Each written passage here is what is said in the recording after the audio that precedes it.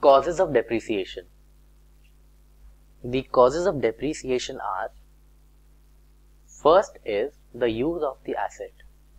Regular use of an asset leads to its wear and tear.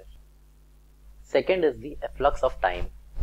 Some assets have a definite life period like a lease. On the expiry of the life period, the asset will cease to exist. Other assets like motor vehicles may not have a definite life period. In their case, the life period is estimated. Third is obsolescence. Obsolescence is the decrease in the value of the asset due to innovation or improved technique, change in taste or fashion, etc. For example, if a better car comes in the market,